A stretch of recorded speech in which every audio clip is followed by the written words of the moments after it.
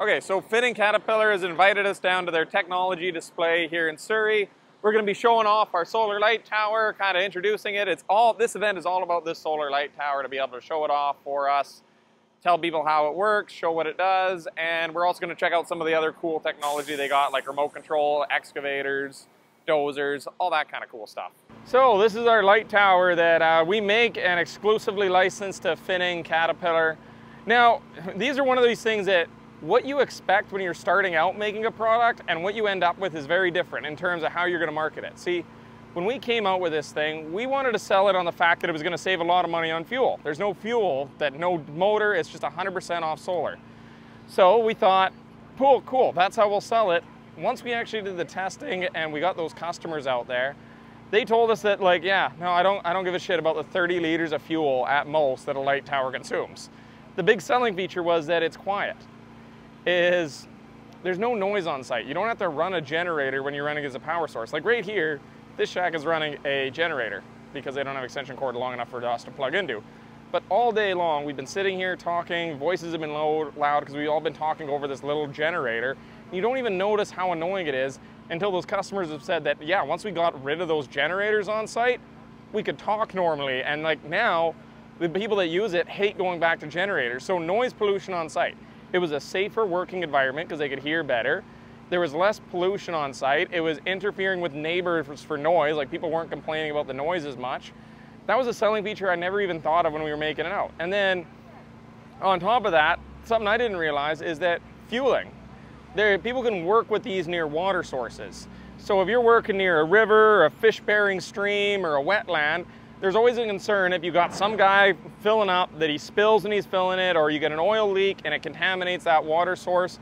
Major fines, huge cost to remediation. Honestly, you spill 3 liters of fuel on the ground, you could buy 4 light towers for the cost that it takes to remediate that. So that became a huge feature that we didn't think of.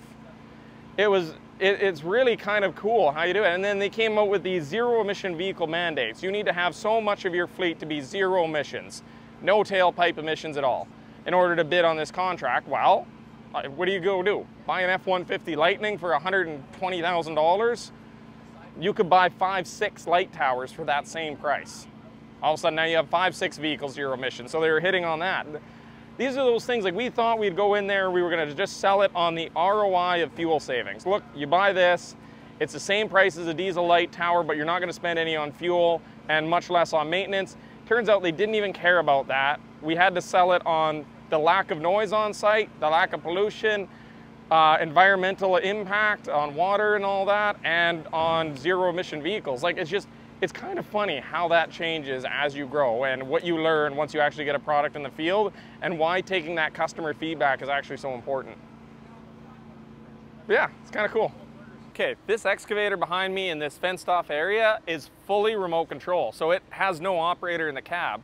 The guy running this is actually in the trailer. I'm gonna see if they'll let me play with it, maybe. But yeah, I just think that's cool. It's like a giant version of a children's toy, but for actual work that you can run remotely.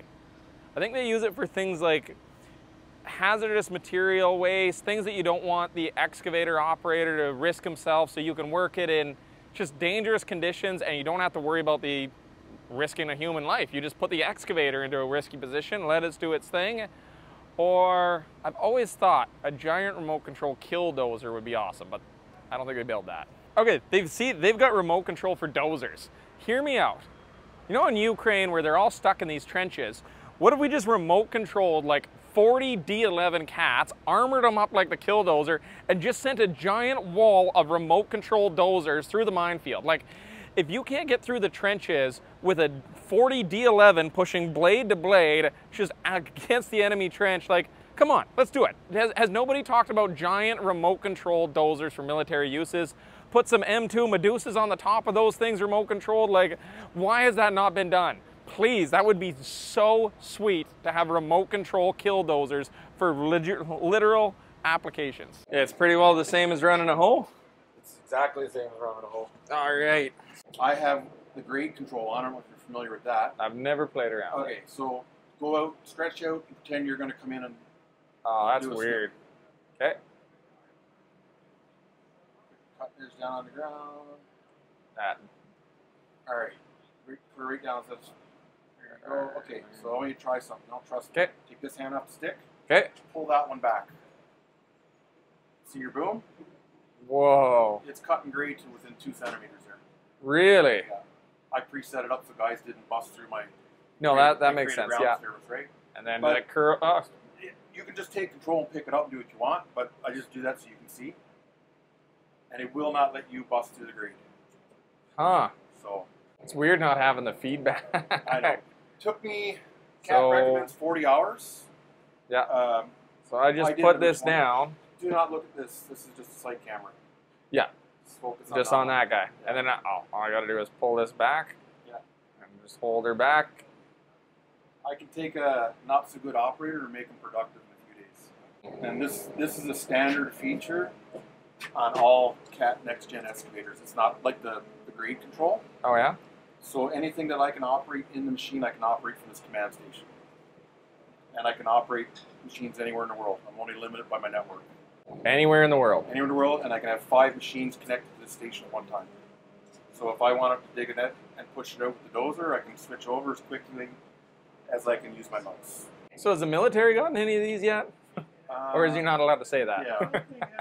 There's a lot of guys in green uniforms when I'm down at the testing facility. I would imagine so, 100%. Like, because I'm thinking this is probably for people that are working in dangerous environments. Yeah. Things where you don't want to go under, I don't know, like a steel mill that's got molten stuff and you're cleaning out underneath there would be perfect. We have a customer here that runs a loader inside of a building that houses lead concentrate. Oh, okay. So he moves the operator from the heavy metal contamination. That makes sense. Right. I have other customers that work around tailings ponds.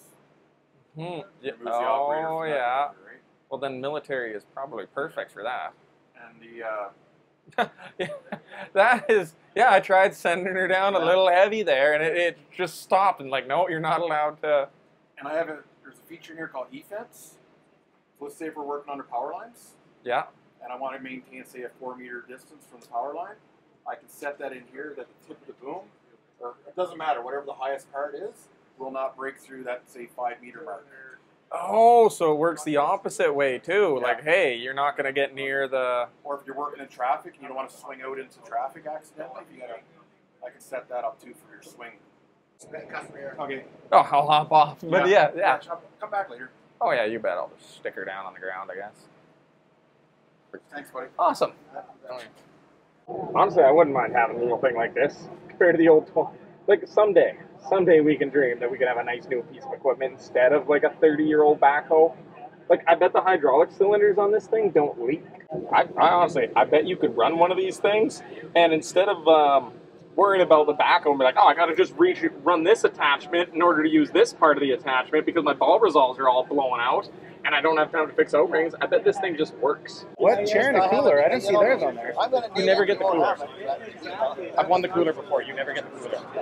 They brought me down to Spinning Cat, brought me down to Sonoma Hills for product display down in Arizona.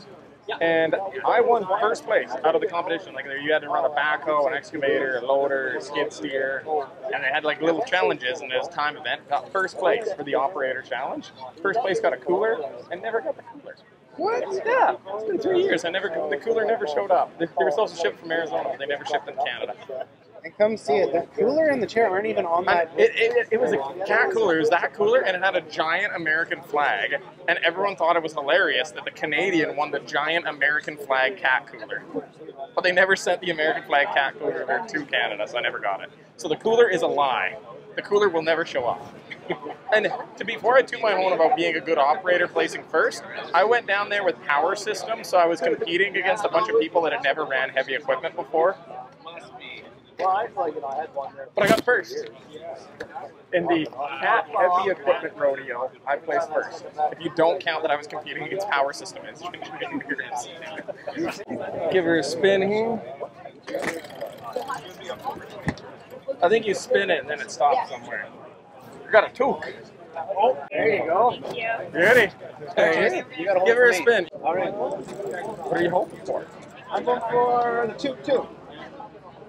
Hat. Another hat. Look at all this swag. Okay, I have a hat, this hat, I got two, and I got some sweet sunglasses. We got a free burger. And a free burger. This place is sweet. Yeah, get out of the way here. We're doing a big interview, you know? All right, Matt's up. What are our options? Hat, shirt, draw entry, hat, license plate. Well, golf balls, I'll lose those on the first shot, so we're not going to worry yeah, about so those babies. What are you hoping for? Well, I'm thinking maybe that cooler filled with grease would be a good idea. Some grease? Well, you gotta put grease on it. The only one that's excited about a cooler full of grease. Cooler's a lot. Oh, let's see what we win here. We got the shirt. Shirt, there we go. Did it? Uh-oh. Oh, it's probably skinny guy sizes. Probably. Well, that'll give me something to look, you know, to strive towards fitting into this shirt. Nice. You got what? Yeah, I've never really ran an excavator too much, but I ran log loader loading trucks, so I feel like that's pretty similar. You want to bring your camera over here and get an overview of this thing before we... Yeah. So Chace and Theron. This is so much smoother than our old ass backhoe. You know, when you run something like this, you really, really appreciate that people aren't using backhoes from the 90s and 80s. Imagine the amount of work you could do if all of your hydraulics actually work like they should. Like one day a fella can dream.